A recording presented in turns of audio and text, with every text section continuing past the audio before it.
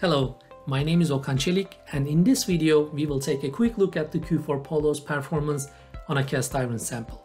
So I first place my cast iron sample on the spark stand plate, then lower the clamp and press the start button with the green light around it.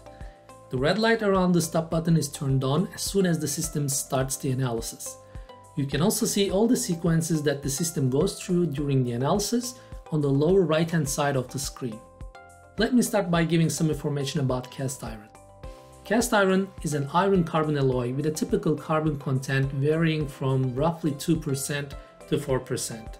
This iron alloy has been widely used by humanity for thousands of years to make various items such as plowshares, pots, cannons, bridges, and many more. Among the cast iron types are gray cast iron, white cast iron, malleable cast iron, and ductile or nodular cast iron like the one we are analyzing now. Ductile cast iron is also called nodular cast iron because carbon forms graphite in the form of small nodules, which makes the quantitative carbon analysis more difficult as the carbon distribution in the material is not homogeneous.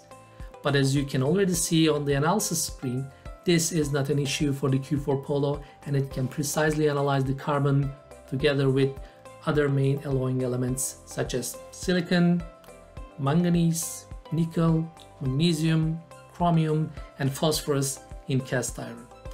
So in a few seconds we will have all the results on the analysis screen, and if you have any questions about the Q4 POLO, please visit our website, and thank you for watching.